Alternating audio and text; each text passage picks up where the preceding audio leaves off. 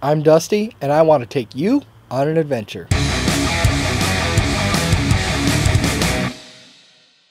Located 15 miles east of Vanderbilt, Michigan, Lost Lake is one in a chain of sinkholes that dot the area. Sinkholes are caused by water dissolving soluble rocks further underground. When those rocks dissolve, the roof caves in. If rainwater or natural springs can't get out, you have a sinkhole lake. A friend of mine, Bernie Hellstrom, suggested we go out exploring. This has been on his list for quite some time, and when he told me about it, I was really interested. We loaded up the vehicles with all of our diving gear and exploration tools and set out to meet our new friend Will and his family, who acted as our mountain goats and camera crew for the dive. This is one of the toughest dives I've done due to the location and all the equipment needed, but when I saw the lake, I was hooked and pretty much willing to do whatever it took to explore it.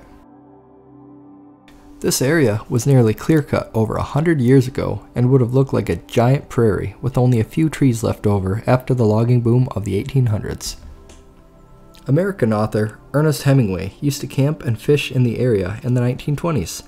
Back then, it was known as the Pine Barrens, and he would have seen it just as the forest was beginning to take over again.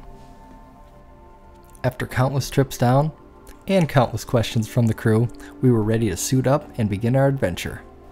And while we didn't know what to expect once we got into the water, we did know that it was going to be cold. With a bottom temperature of just 44 degrees, we pulled on our dry suits and thick undergarments to keep us warm.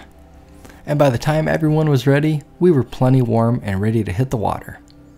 After a quick pre-dive brief, everyone took their places and we jumped in.